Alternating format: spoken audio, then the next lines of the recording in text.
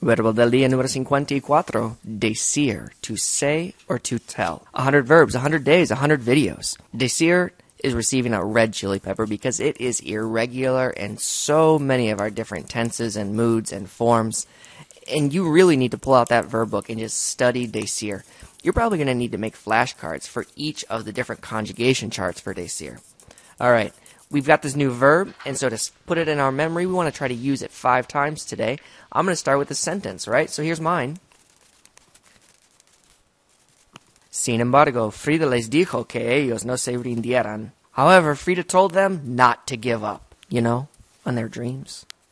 So go down below. Use the verb DECIR. Maybe try to look up a new conjugation that you've not used before and write a sentence down below, and then use it the rest of the day.